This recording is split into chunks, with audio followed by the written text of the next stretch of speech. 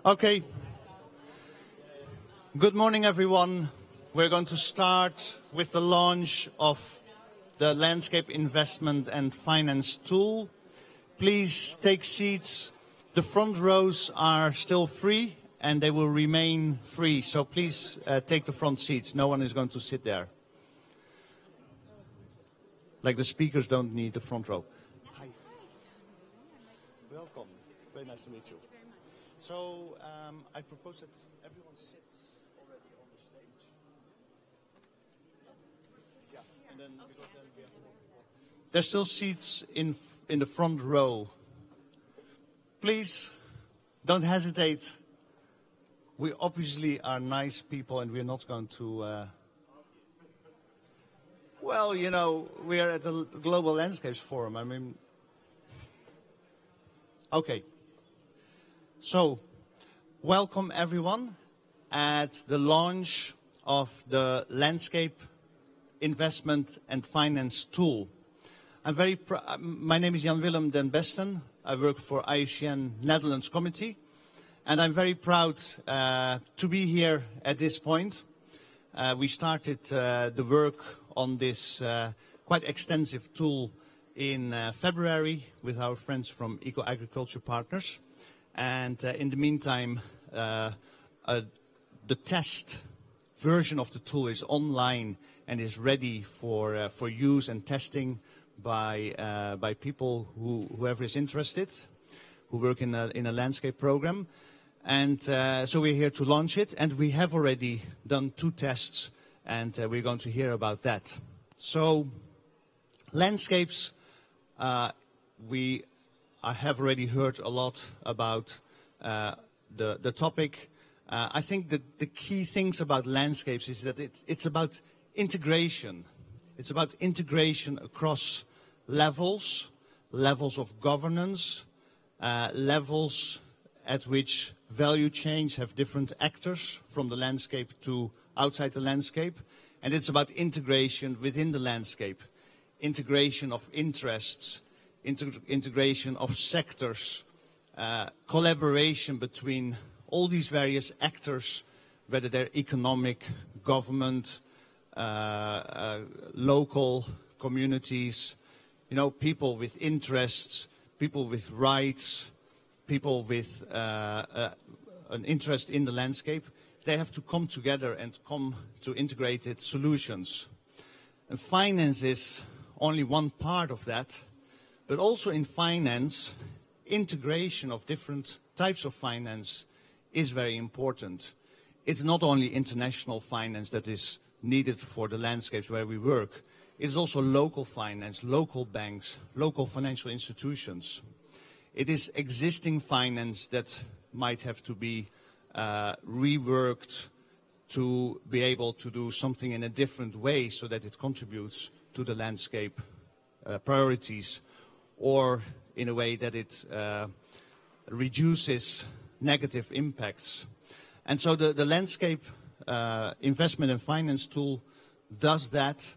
It is developed for multi-stakeholder landscape programs where different people from different sectors sit together and together make decisions about key priorities with specific financial needs.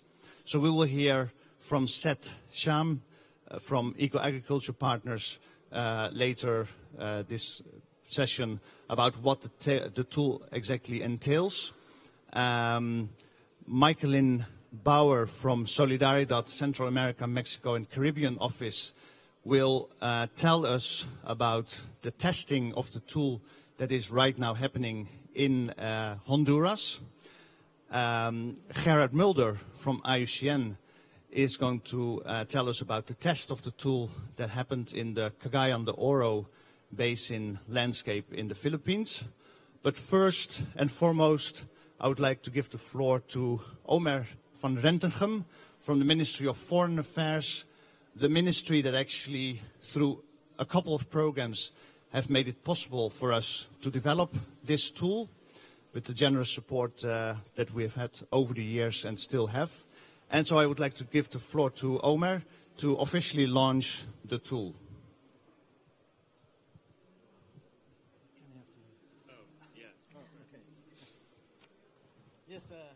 Thank you, Jan Willem. I'd like to introduce the tool. 5 years ago, we at the Ministry started our journey, a long journey on the landscape thinking, because our aim was to build on the work we have supported on value chains. And it was Solidaridad who gave us a wake-up call, so it's good to have Solidaridad here next to me. And the wake-up call was, in fact, that with certification in value chain and the value chain work, it will not be enough to secure sustainable production. The sourcing landscapes are vital, Solidaridad concluded in their annual report, for sustainable production. So since then we started and looked around at private sector involvement and how we can extend that to the broader landscape. At that time, finance and investment, when we were on that journey in landscape, was not a great issue. I remember there was impact investors like Althelia and Moringa, and they were giving support by FMO, the Dutch DFI. And now, 5 years later, on this journey, it seems to rapidly change. For instance, in the Ministry, we have even a team working on innovative finance. But at the landscape level, I still see Althelia and Moringa as the examples, as the front-runners that were the front-runners 5 years ago. So what happens there and what is needed, I think, is important to realize, no? And here I like to compare, as others did yesterday, with the renewable energy. 10 to 15 years ago, I think there was a small business, nobody wanted to invest, and now the Netherlands is starting investment in wind parks in the Netherlands on the North Sea without subsidy. I think nobody could have thought about that 10 years ago. That's the challenge, I think, for landscapes. And this pavilion illustrates it's serious business. It's growing in importance. And LIFT is an example of it. LIFT can maybe lift up this whole system. And a tool that can be used to provide insights in the landscape financial situation. I think it's valuable. It can help analyze the landscape as we need to have this information. Let me have a look. Okay. Based on our policy, we have a policy of trade and development. I would like to mention 3 topics which might be of interest to take into account when looking at LIFT.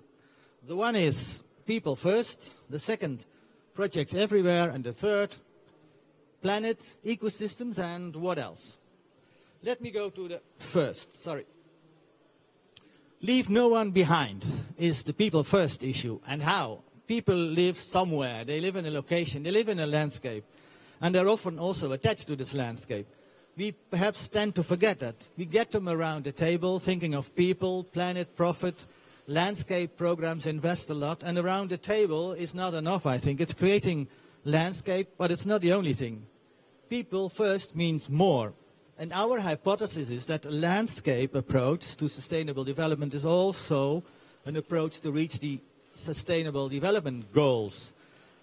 And in such a way that actions have multiple benefits, multiple SDGs. For instance, we started with PBL, the Netherlands, and eco-agriculture, a scenario analysis with Solidaridad.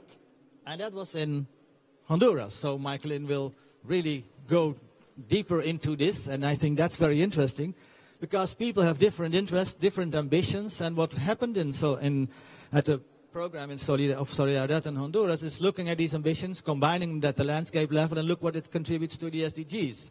The scenario analysis was used to have business as usual versus business in the landscape.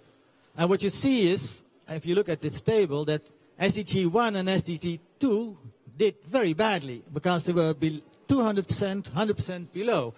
That was a lesson, started the dialogue, so that's a very good lesson. But it also has implications for finance, and I hope they changed the whole set, because if I talk about people first, this is people last, and land first. So I think this you can learn from the scenario. So what does it mean to lift? How did they work with it? I think it's a challenge, and I hope Michaelin is able to explain a bit more on how that will help bringing finance to that landscape. Then projects everywhere. When I look at the Dutch policy of trade and development cooperation, we have several priorities: water, food security, climate, and the result is that you see projects everywhere. Projects everywhere in the landscape that don't have any synergy. And the Dutch are not the only ones. I mean, there are lots of donors, organizations, private companies. So what's happening in the landscape? There are loads of projects. And I think this is a challenge for LIFT. Do you take into account all these existing programs when you talk about finance, and how can you lift them up in your synergy model? Then third, planets, ecosystems, and what's more. The landscape approach is about land and water management, about agriculture, production, trade, and industry and tourism, and about protection of ecosystems. And we have a lot of debate on ecosystem services, and as you can see, there's loads of services, and often at the landscape level, we focus on these different approaches of ecosystem services, and we bring them into the account. To invest in it, we need the means to invest in ecosystem services, and that's maybe what LIFT is focusing on. But when I look at the training course of eco-agriculture in Africa, I see this picture, which risk and resources everywhere, choices to be made. How are you dealing with the city, with urban, rural areas? Where do you link up to? And I think this complicates a lot the whole situation. What are the risks and resources at the landscape? How do you invest them? And I think this is another challenge I would give to LIFT. How do you deal with this? And maybe Gerard is able to link it a bit, because it's related to a training course, and LIFT can be finally integrated into the training course, where this is a model of how you deal with the landscape. So I think that's the interesting challenge that's ahead of us. Concluding, we started in 2012 on our journey along track on what to do with landscape and how to integrate it more in our policy of trade and development. We spoke with a large number of organizations and experts in Netherlands and outside of the Netherlands, and finally we took our inspiration from Lake Naivasha in Kenya, because their WWF, government, private sector were working together on a model at managing the local situation. And our challenge was to bring landscape in, business into the landscape, and work together with others. That's being realized, or that being realized, not realized, being realized. The next step follows, that's finance. And I think this is the perfect moment to look at LIFT as a tool to help governance linked to finance in the landscape. But there are many challenges, as I said. There's people first, there's SDGs, there are ecosystem services, there's private-public investment. And I would say, keep on the right track. Keep your journey on the right track. Be flexible in your application, and look at this, define your landscape, and don't lose track of what you're doing. Thank you very much, and good luck with the instrument. Thanks a lot, Omer, from the Ministry of Foreign Affairs, for your uplifting presentation and introduction that marks the launch of LIFT, that is already online. It can be downloaded. And I would now like to give the floor to Seth from Eco-Agriculture Partners, who actually explain us what it all is, LIFT. Thank you, Jan Willem. Thank you, Omer. I'd also like to say that there are 2 seats here for people whose legs might be tired. And this is going to be so good, you're not going to want to leave early, so it's okay to sit in the front.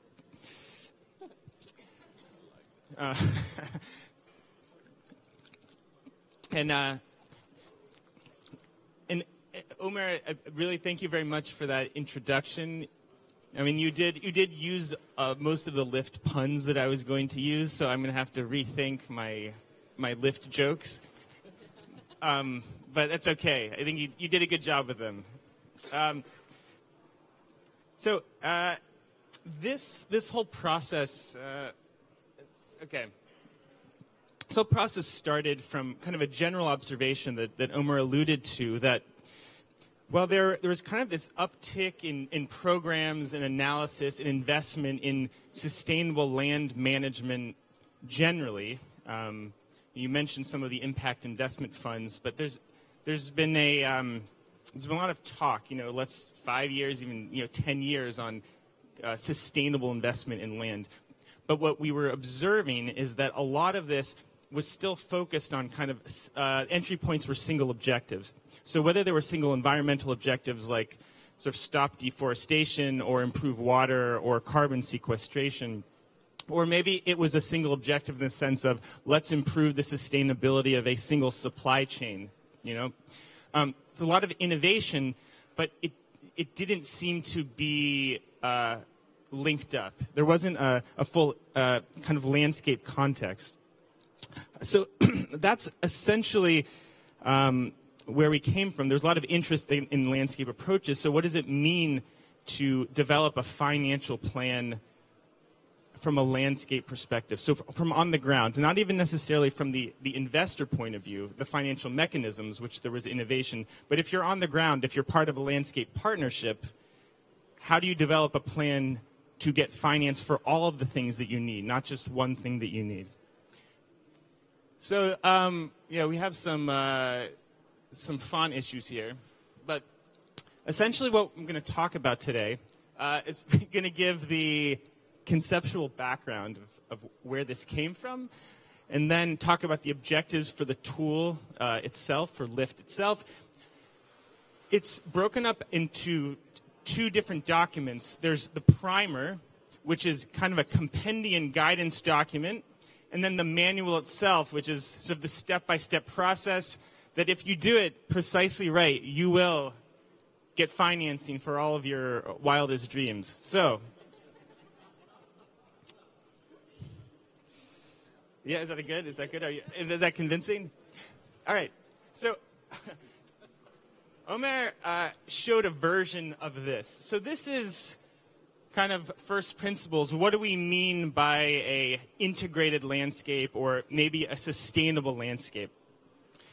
It is one where the elements of the landscape, the investments and the activities are all working together in some sort of intentional way. So what we have here, okay, maybe you are working on a project with smallholder farmers doing climate-smart agriculture practices or sustainable land management practices. That's going on here. Let's say they were doing cocoa agroforestry. So that doesn't exist on its own in a vacuum. I think what I'm saying here for everyone at the Global Landscapes Forum, this is probably pretty obvious, but I will say it again for reiteration purposes, and we'll go back to this figure in a moment too, so I want to describe what it is. So for these farmers, we need water. We need protected areas in the upper watershed, which also provides habitat, ecosystem services, opportunity for tourist income.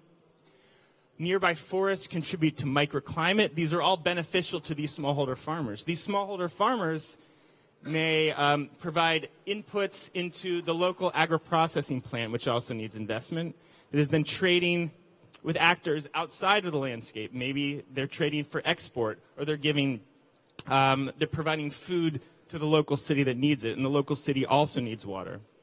So this is integrated landscape.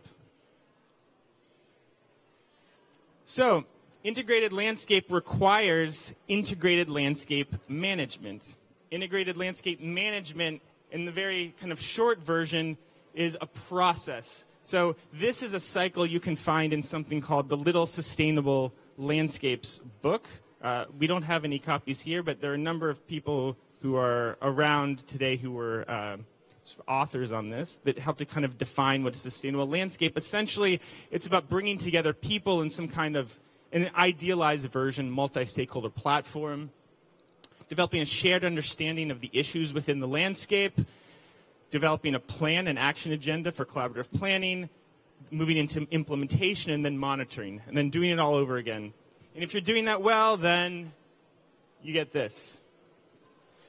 So where are we here with this landscape investment finance tool? We are around this area, okay? What we're trying to do is first understand the financial needs within the landscape, and then develop some specific action plans for how we can access finance for the activities and for the investments we decided were critical in the landscape to achieve an integrated landscape. Okay? So, another definition. So, in word terms, an integrated landscape investment, what does that mean? Okay? So, the first couple of components of what an integrated landscape investment is, it's very similar to, sustainability triple bottom line. So it contributes to multiple elements of sustainability as well as financial returns in many cases. Takes into account the socio-ecological processes, spatial interactions, and offsite impacts in the landscape. Conforms with public land use and sustainability rules. Okay? But pay particular attention to these last two.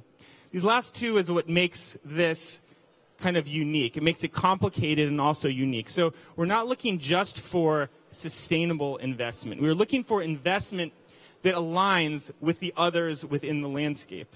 Okay? It intentionally aligns with others in the landscape and also aligns with a vision. Okay? A long-term vision for, long-term vision. Okay, so here's our landscape again. Okay, here are smallholder farmers. Here's our protected area. Here's our agro-processing facility in our city.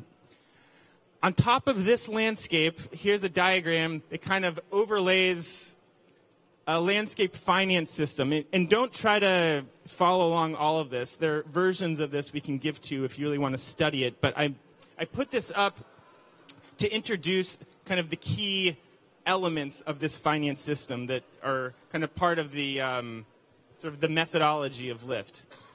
So we have our sources of finance. So multiple. So when we say sources, we're talking about private sources, we're talking about companies, we're talking about local banks, we're talking about development banks, public sources of finance, philanthropic funds, even potentially institutional investors if there are opportunities. So these are all sources. And these sources make different types of investments. We refer to asset investments and enabling investments. So these solid lines are asset investments. So solid line, go from a community bank to an agroforestry project. It's something that's tangible, an asset investment that usually has return associated with it. Okay? It could be the agro-processing facility, or it can be a certain type of transition to a new agricultural practice or reforestation. An enabling investment creates the conditions for these asset investments to work. We have dotted lines that go towards a supportive policy framework, governance, which the last session was about. It could support improved governance frameworks, research in sustainable land management. These are all enabling investments. And these all need to work together. So in the context of this Lift tool, we're looking not just to develop projects with financial returns. That's a big part of it. And that's like probably the big nut to crack. But it's also kind of business planning for the enabling investments as well. What we have here, this sort of funnel, is the role of kind of coordination, facilitation at the landscape scale. So essentially what Lift is like it's a how-to manual for this multi-stakeholder platform to attract investment and to coordinate investment. That's what we're trying to do here. We're right here. Pull this together either in a formal way or an informal way. Objectives of the tool: analyze financing needs, strengthen business ideas, identify potential sources of finance, develop strategies to secure this funding, and then also, more broadly, encourage stronger involvement of financial actors within landscape platforms. I should say that the Landscape for People, Food, and Nature initiative that helped organize this pavilion has done a series of studies that identified integrated landscape initiatives around the world. And one of the key findings in doing this analysis is that business and financial actors are rarely involved in these landscape partnerships. So that's also another impetus for this work. How can we get financial actors more involved earlier in the process? Additional objectives: financial literacy among landscape actors, so they're in a better negotiating position, that they know what they're talking about. Knowledge sharing among these partners for financial opportunities, opportunities for co-investment and coordinated investment among actors when they know what the others are doing, potentially developing advocacy campaigns. You may find in this process that the key issue is not only attracting new investment, but the problem is that the investment that is going large scale into your landscape for, let's say, a gold mine, which is an example we've worked with, is crowding out any other effort to build more sustainable business. So what you need is an advocacy campaign to shift financial flows more than you need to attract money. So that could come out of this. And developing new types of innovative financial mechanisms that no one's ever thought of before could come. All right, our primer. Oh, two. Oh, okay. I'll go quickly. So the primer, I went through some of these questions already, but you can find this in the document. It's the what is integrated landscape management, what are the investments, etc. We also get into some interesting issues about how mechanisms can work together in blended mechanisms and how financing can be coordinated, which characteristics of finance are most appropriate for certain types of investment. Okay? And then I'll go through a couple of minutes what's actually in the tool. So the tool of Lift has three, we call them stages, okay? The first one is to assess the needs of priority investments in the landscape. The second is to find the appropriate types of finance and also to identify the specific investors that can match to the investments that you've identified. And the third is to come back together to share information on this process and develop kind of the next steps on a finance mobilization strategy. And it's also a cycle. You can sort of go ahead and do this all forever. The first stage, convene your team, which can include members of your landscape partnership that are particularly interested in finance and who are experts potentially in the landscape and know who the actors are. So this is kind of very broad. This can be different in different places. Translate your landscape action plan. We assume that the people using this tool are already part of a kind of a landscape partnership and have a sense of action. Translate them into investment ideas. And we have a variety of tools for how to do that. Select which investments make the most sense for mobilization, and then develop business plans, more in-depth business plans for each of these ideas. And there are here are just some examples from what we did in the Philippines of what might come out of this first stage. This is not comprehensive. May Gerhard will say a little bit more about this. So went through this process. Here's a few things that came out of a workshop where they decided, what are our priority investments? So, well, there's an enabling investment, which is we need to strengthen our river basin platform. So that's one thing. We want to develop a PES, a Payment for Ecosystem Service scheme within our watershed. And by the way, there's some really interesting opportunities with Kennemer International to do intercropping with cocoa and indigenous trees. And we're going to create a business plan around that, and we're going to find a bank willing to support it. So this is like a first round of discussion. You could come up with 10 of these or 20 of these, but these are just some examples. And then for each of them, there's a champion behind it who's leading it forward. So it's not just like a big blob of landscape partnership doing all of this. As these investments come up, there are individual people who are taking this on, you know? Some of the tools we have in this first stage to develop these business ideas, this is a version of the business model canvas that some of you may be familiar with. It's very popular methodology for building out business ideas. We've modified it to make it more landscapey. You can't read it all here, but if you get the version, if you download the document, you can find our landscape business model canvas here. I should also say there's a really good net present value tool that's in there put together by Gerhard here, which is something you could use at this stage. It's also something you could use at a later stage, depending on how much detail you want when you approach an investor for the first time.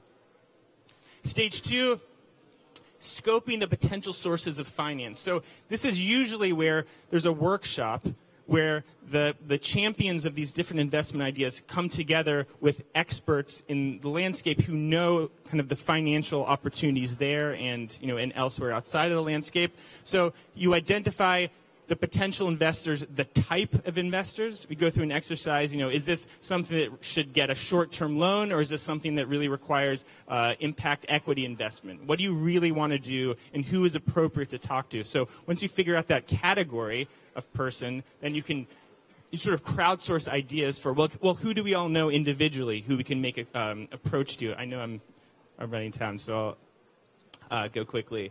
And then there's a first approach that's made. with these potential investors in sort of an interview process where you find out from them what is needed. So you can kind of go sort of in an informational interview, if you will. This is how much we know. What more do we need to know to meet your processes? What forms do we need to fill out? What information don't we have that you need? So that happens. You go back, you collect the information and figure out who you want to go after most. Again, these are just some examples of how we figure out what the appropriate type of finance is. We look at time frame, risk appetite, deal size. We have some tools in that demonstrate, where are the different types of investors along the deal size, risk, time horizon, spectrum. We have a kind of a blank version of this. You can sort of fill out yourself and then overlay this on top of it, which gives you some sense. And finally, stage 3, coming back together, digesting what each of these kind of investment champions have learned, seeing if there's synergies, seeing whether they, hey, I talked to the local bank, they couldn't help us out, but maybe they can help you out. Turns out I can't do anything here because nobody has land title. What we really need to do is work on land titling. That becomes sort of the next step, financial strategy. And then you can do this work in a loop forever and get more and more integrated investments, and sharing the strategy with a full landscape partnership. And that's basically it. Thanks for the time, Jan. Thanks a lot, Seth. The good news is that I just heard that we have till 11 and not till 10:45. So we have a little bit of extra time. So it is very important to understand the manual and to go through the manual very well. It's like getting an IKEA set of furniture for your house. But the biggest fun is to see someone who is in the middle of unpacking their IKEA set of furniture and see them struggle while they're in the midst of it. So we have 2 examples of that. These are actually 2 landscapes that are kind of almost halfway applying the tool. So let's hear what they have to say. So Michaelin, the floor is yours. Thank you, Jan Willem. Seth, I don't know. Yeah, thank you very much. Go ahead. The next, or which one? This one? I got it. Okay. I'm here today to speak with you about our experience in Honduras, and I'm really thrilled to be able to do that. Many of you know Honduras is going through quite some political convulsions, and it's really nice to bring a story of change and positive dynamics coming from this part of the world. First and foremost, I want to introduce Solidaridad. We are a global network organization. We have 9 what we call regional expertise centers. And as Omer mentioned, we have been focusing on commodity-based sustainability over the last almost 30 years, I would say, really. But since 2012, with funding from the Dutch ministry in Central America and Mexico, we have been looking at the 5 roundtables. So specifically in the context of Honduras, we were looking at how to move the entire palm oil sector to sustainability using the RSPO standard as a guide for best practices. And what we found in Honduras was that we really needed to, from the beginning, launch a multi-stakeholder platform of at least the palm oil companies. So multi-stakeholder in that sense, in order to co-design the proposal as we wanted to see it be implemented over the following 3 years. And shortly after we began the implementation process in Honduras, we began to realize the power of that space.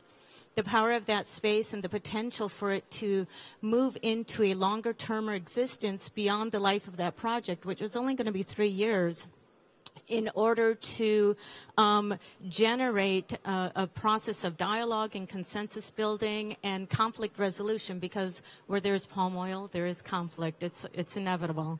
And there's also a lot of other conflicts in the landscape, but we were really beginning to identify the power of that. And so initially we began with 3 palm oil companies, By the time we launched the project, there were 5. Within 2 months' time, it went up to 8. 1 year later, we had 10 companies, and there was only one outlier who is now incorporated in. We work with 100% of the palm oil sector, looking for complete transformation of their practices on the ground.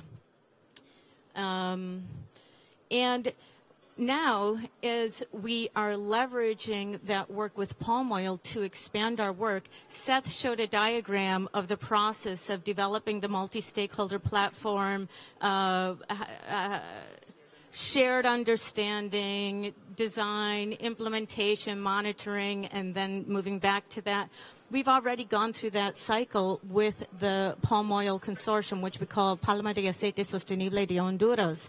And we, in recent years, about 2 years ago, began to realize that in their journey to palm oil certification, there were certain issues or problems that the palm oil sector was not going to be able to resolve on their own, and that we needed to expand that platform to include other actors who would engage in the dialogue and the consensus building and identification of solutions.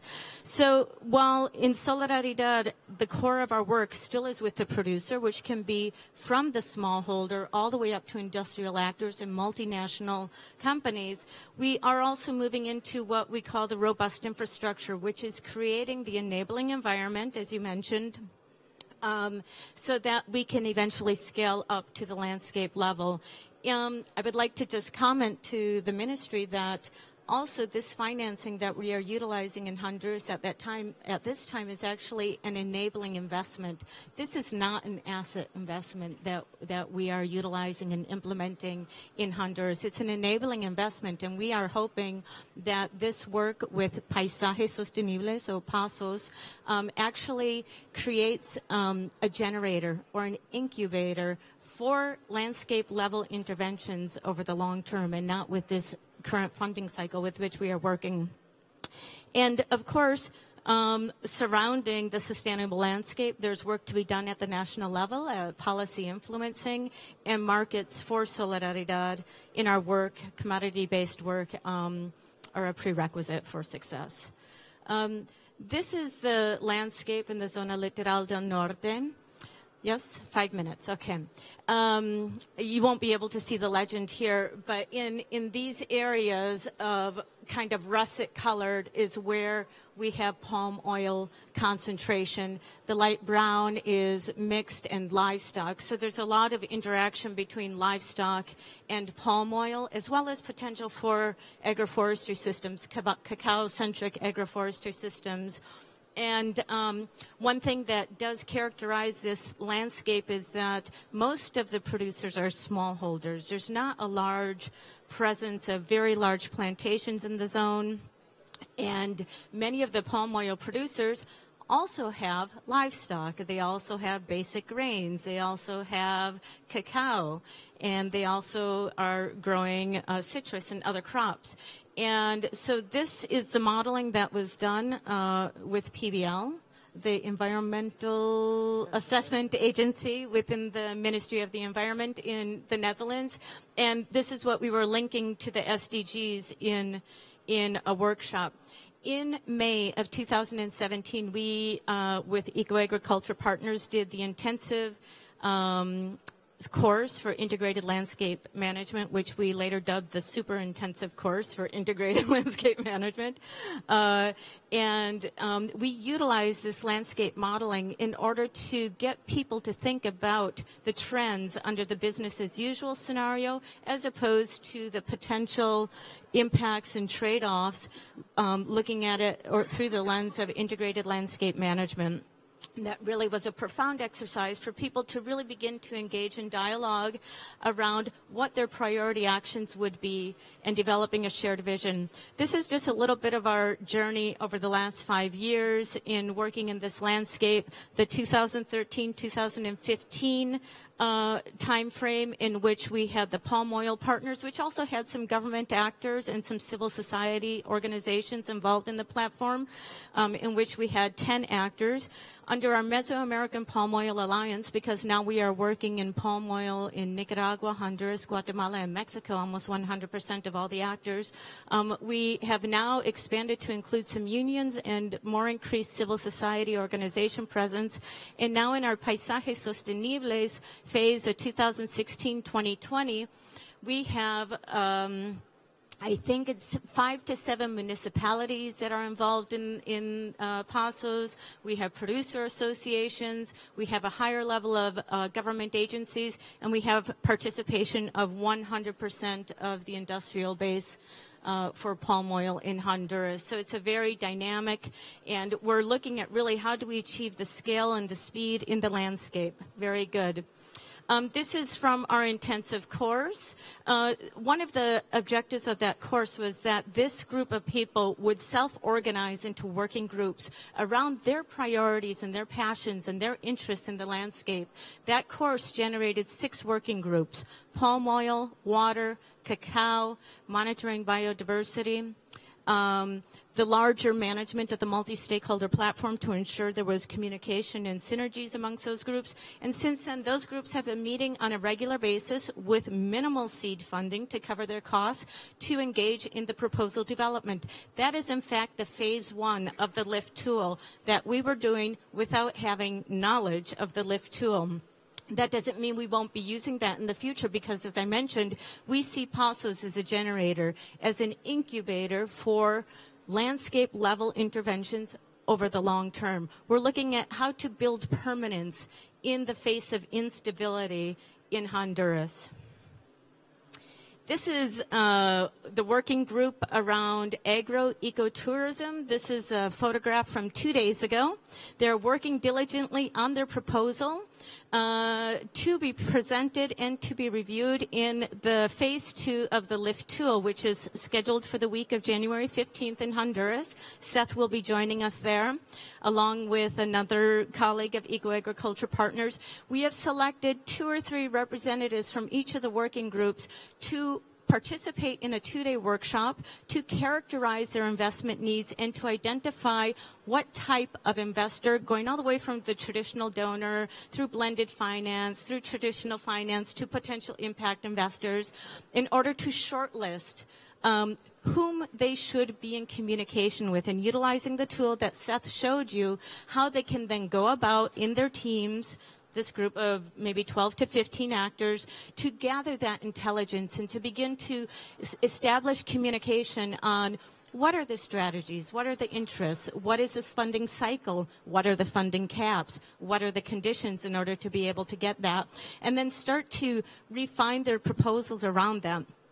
That exercise is going to have a double objective as well, because in April of 2018, we have, well, this is a show of investable opportunities in landscapes. So I mentioned the 6 working groups, but we are currently developing proposals around clean energy and effluent management at the industrial level. Huge amount of impact investment potential there. We are looking at how to replace oil palm that is encroaching on slopes with cacao-centric agroforestry systems under a proven business model developed by the Honduran Foundation for Agricultural Investigation. And we are looking at biodiversity monitoring, that we are already doing a pilot project with one palm oil company. So there are multiple propositions that are already on the table that we are looking for investment opportunities. And finally, I'm coming back to this save the date in April. In January, we will be preparing for what we are calling the investment fair. And I already have 2 impact investors lined up to come to Honduras in April in order to learn about sustainable landscapes, in order to learn about the Zona Litoral del Norte landscape. In order to learn about the different proposals, we will do a tour of the landscape so you can see the industrial actors, you can see the Mesoamerican reef, you can see cacao agroforestry systems, and how there's synergies that are developing in that landscape. Even though these are individual proposals, there's a direct link between palm oil and cacao. So if anyone would be interested in participating in this investment fair in April, please approach me, please let me know, and we will be sure to get you on the mailing list. Thank you. Thanks a lot, Michaelin. It's amazing how even at this stage of the tool and the tool practice, we already get so much experience, information, and things to share. So one of the things we do with the tool is capture the addresses and details of everyone that is testing the tool. And we are going to develop a community of practice that stays in touch, that exchanges, that invites each other. And we hope that this will really be one of the driving engines behind the tool. So I will give the floor for 5 minutes to my dear colleague Gerhard, who looks like as if he's punched someone and then was punched back. But he actually fell very badly on his bicycle in the snow. You know, the Dutch can't deal with snow. Anyway, I'm very happy that despite his concussion last Friday, Gerard is here to say something about the test of the tool in Cacao de Oro in Philippines. And after that, there's room for questions. Yes, thank you very much. So, you know, lesson number 1, always wear a helmet. Okay, so that's... first of all, thank you, and thank you for the wonderful presentations and the introductions. So I'll just speak a few words about our experience in the Philippines and the CDO. But first of all, just 2 words about myself. I used to be a banker, so this is what a banker looks like. You know, it's a, I've been on the other side of this discussion. I have been presented with, you know, numerous investment proposals, and if there's one thing that I really disliked, if somebody would come to me unprepared. Don't ever come to a banker unprepared with a, you know, shoddy business plan and a half-baked Excel model, etc. So come prepared, because otherwise you will lose that person's attention. Now, why am I mentioning this? Is because the lift will allow you to prepare properly for a discussion with potential investors or a bank. And I think that is not very unimportant. If we have about 400 landscape initiatives around the world, it is not good that only 25% of those actually have some level of private sector involvement. And it's not even 25% of banks, you know, that our banks are involved. It's probably a less percentage than that. So if landscape initiatives are serious about attracting investments in landscapes, you have to be able to reach out to the financial sector. It's quite simple, and you have to be prepared. So that is the challenge that is before us, and the landscape investment finance tool will allow you to do that. And I think that is very important. It's a very important next level step in terms of where you want to be with landscape initiatives. Now, I'll just say a few things about our experience in the CDO. Just a few remarks, really.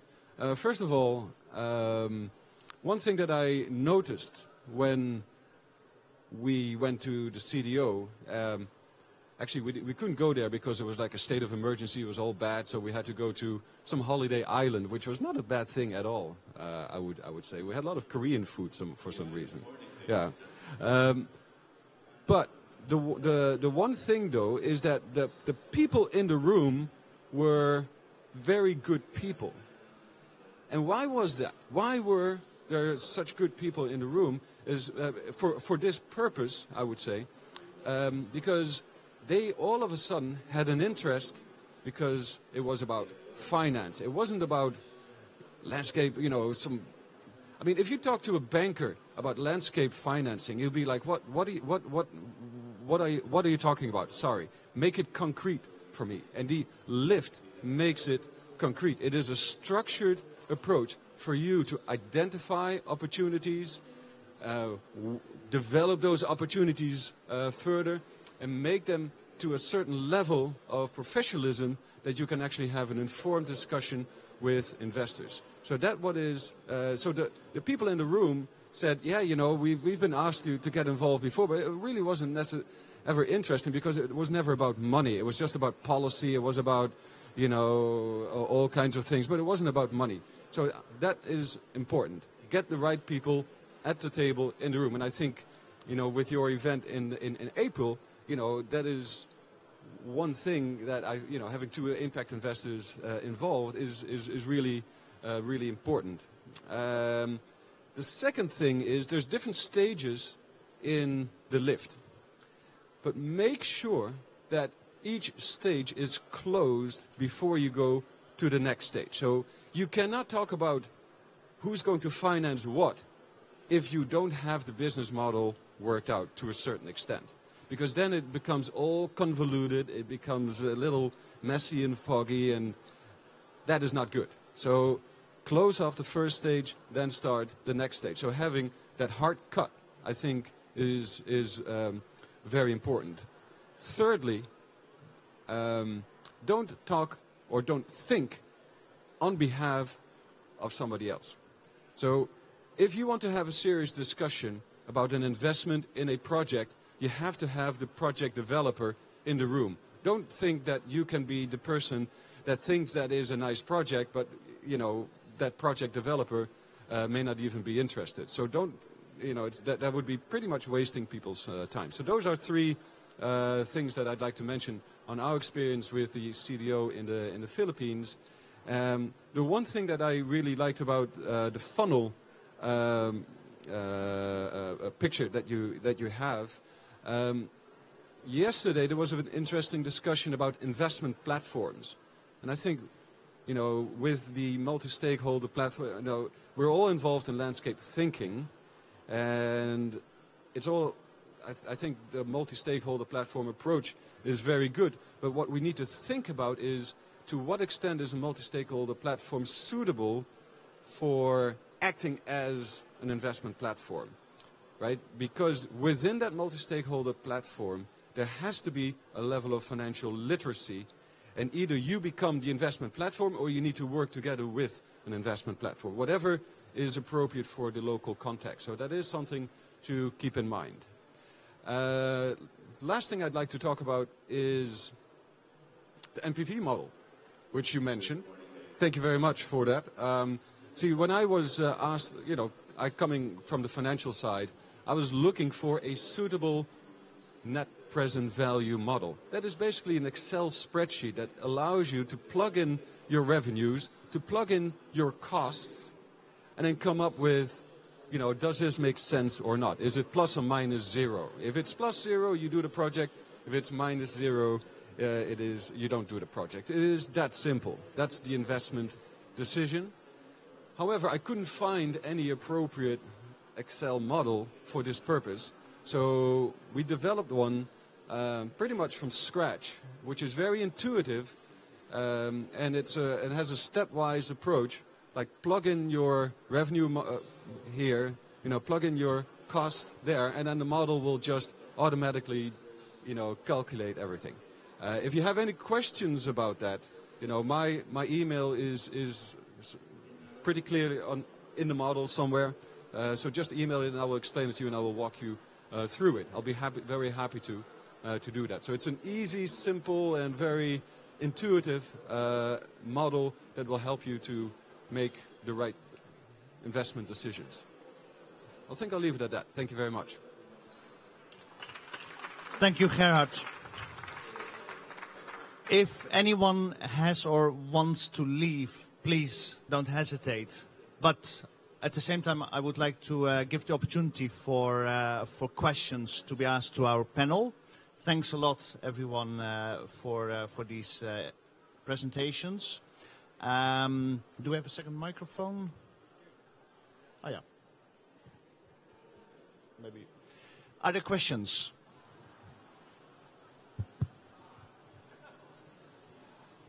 I had a question about the funnel slide again. What do you see as some of the most effective actors that create that funnel effect. I think you call them landscape investment facilitators on the slide. Should we take a few questions first? Yeah. Let's get three questions. Hi, thanks. Just a question about how to sustain multi-stakeholder platforms for landscape investment in the long term. I mean, we heard a case where Solidaridad seems to be involved long term. There may be cases if there are any financial investors who have sufficiently strong interest, but you're trying to draw in government. How does it sit with government? How do we get stable, stronger institutions in the long term that can deal with landscape investment? Thanks. Another question here.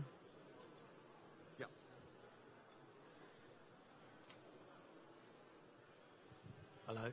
I had a question about your Excel model, and I wondered, for the figures you're putting in, presumably you're putting in prices of crops, how do you predict future prices of crops and this sort of thing? So, a bit of a technical question. Sorry. Let's get these three questions and then we come to the next. Sorry.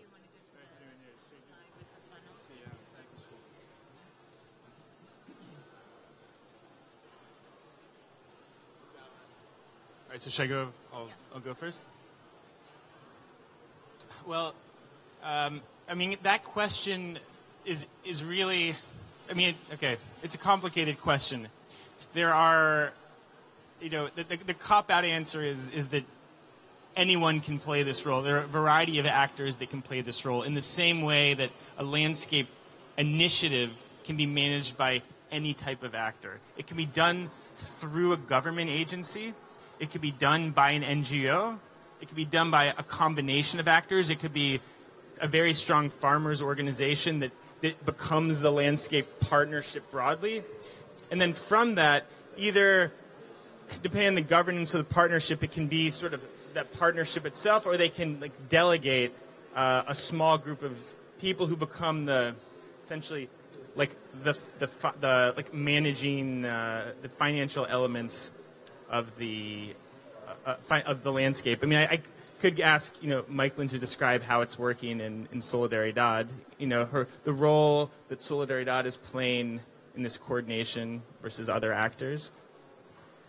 Yeah, I would say we're working in collaboration with eco-agriculture partners to transfer knowledge and skills and tools first and foremost, so that everyone is speaking the same language and is able to enter into these spaces of dialogue and move toward consensus and building a shared vision for the landscape, or different visions within this landscape that are complementary.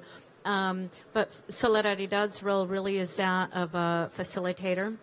And initially we are convening, but this also relates to the question about the sustainability of the platform over the long term. With the Palm Oil Consortium, we brought in an external consultant to work on building a governance model for them, and that was a work over several months, probably up to 70 individual interviews in order to harvest ideas, which were then utilized to carry out a workshop over 3 days in which there was agreement made and a document generated around the structure, around the governance, around the rules and the norms, and around a financing mechanism for the Palm Oil Consortium. We have not gone so far with the broader multi-stakeholder platform, but it will be a similar approach in which an external consultant will help formulate that, and then in an intensive process come upon a document which will then be formally agreed upon and signed, and will include a financing mechanism which does not necessarily require a whole lot of money either. It's about being able to finance the participation, and in particular taking into account that there are certain organizations or individuals that do not have access to resources to be able to participate. So ensuring that you can bring someone from the far reaches of Mosquitia on a boat, on a plane, to be able to sit at the table with others and wholly participate and ensure that their communities and their interests are heard. So that's Solidaridad's role, and then I think it's just very dynamic. You know, it really depends on the issues that are being put on the table, and the level of shared interest around it, and also the prioritization of the activities. Because one thing we are learning is that as we go through this journey is you have to have some low-hanging fruits and some quick wins as well, right? In order to keep that momentum going and to demonstrate that they can be successful in these efforts while you're also focusing on some of the much more challenging, much larger investments that may take longer to pull together, to articulate and to pull together. Yeah, to answer your question about the NPV model, very good question, and it's of course always difficult to come up with correct predictions. Now, if you would be developing a wind project, you would enter into a power purchase agreement, and for 20 years or 15 years, at least for the investment horizon, you have a fixed revenue stream. And that makes it much more easier to finance something. Now, with agroforestry, it's very difficult. Now, to give you an example, of how we've approached this in Benin. We're working with a local partner of ours, Eco Benin, to develop the Mono River project. And part of the revenue stream there will come from the dredging sand and selling the sand into the market. Very interesting. But how much money will your sand revenue generate? We don't know.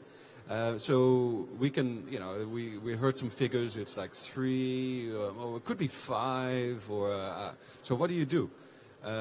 Well, if you don't have the resources, you come up with conservative numbers. First of all, always use conservative numbers and be able to validate that. Don't pluck them out of the air, but at least show that you've read a report somewhere that historically people paid 3 euros per ton, etc. But in this case, we are hiring a local expert to do the research for us. So what does the sand market look like? Because you need to have validated numbers as much as possible. So we're spending some resources to hire a local expert. So there's a variety of ways of doing it. Most importantly, be able to show where your numbers come from. More questions? Yeah, thank you for this presentation. I'm Herman Savanayev from Tropos. I had a question because the model is very much focused on external financing sources, but how do you take into account the local potential investment potential, the co-investment, and particularly the role of informal financing sources like foreign transactions from family to family? How is that included? Yeah. Yes, it is. I'll take a quick stab at that and pass it on to you. But very important question because when we think about financing, it very quickly becomes very exotic, and we have to get the impact investors. All good about your impact investors, but most investment is local, and that's captured in the approach. As a matter of fact, it's emphasized in the approach. Don't get too excited about exotic structures. Keep it simple and keep it as local as possible. So as you go through the... Well... This is a cartoon version from something produced a couple years ago, but yes. Yeah. Because in the Philippines, for example, in the CDO, there were local banks that were at the table, and they were very interested. And one more thing, and then I'll shut up. Don't just involve banks because of the money. Use that opportunity to also tap into their network and to their structuring capacity, to their thinking, because they're actually nice people, bankers. Yeah, absolutely. Yes. More questions? Well, we know that. Could I just quickly respond to the local financing? I think, excuse me, the private sector partners with whom we are working in Honduras obviously are extremely interested in in financing some of the activities at landscape level. There's a problem, for example, of oil palm encroaching on slopes, which creates a lot of tension and a lot of conflict, and also maybe outside of the national forestry laws and maybe outside of the principles and criteria of the RSPO certification. There's an interest in helping their producers to substitute the oil palm with cacao and other centric agroforestry systems. So there is a willingness to finance there. But we need a higher level of financing in order to promote those agroforestry systems as the preferred alternative for sloped agriculture in Honduras, as opposed to what is a more lucrative crop, oil palm, but not necessarily in a system that is planted on a slope, because the costs are different, of course, and the logistics of harvesting and getting it out are more challenging. So there is a high degree of interest in there, and I would even say that these companies can serve as the institution, the institution in order to be able to manage these investments, because they have the track record, they have the sophistication, and they have the interest in being able to facilitate some of these investments in the landscape. Thanks. Maybe just a very short remark on that as well. The recent reports from the GIN, for example, show we still need 200 billion in investments for smallholders, for landscapes. And local banks, local money can provide up to 25% or so of that. But I do think we still need to leverage and attract finance from all sources to make sure that we speed it up and scale it up and really make it bigger than we ever did before. No question?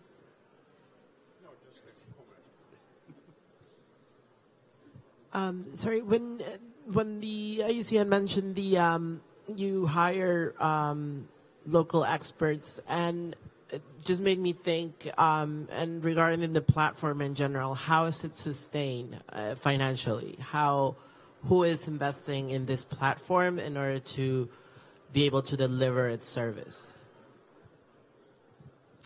I can answer that question because we implement this as part of our ongoing projects that are focused on building capacity of CSOs to work in landscape programs with a variety of actors.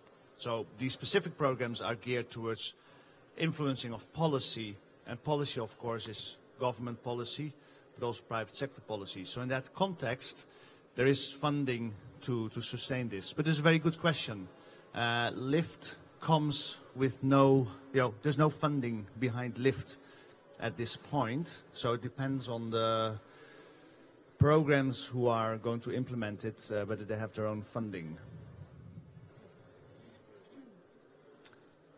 Other last questions?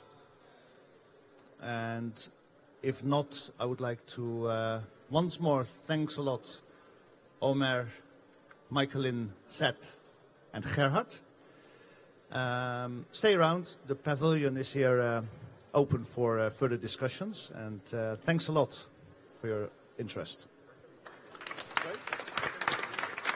Oh, yeah. There is a web page that, do we have it somewhere? What's the web page, Lou? liftkit.info. And then you can... It's also in the two-pager, yeah. It says in the two-pager, yeah, but... And it was also just translated to Spanish.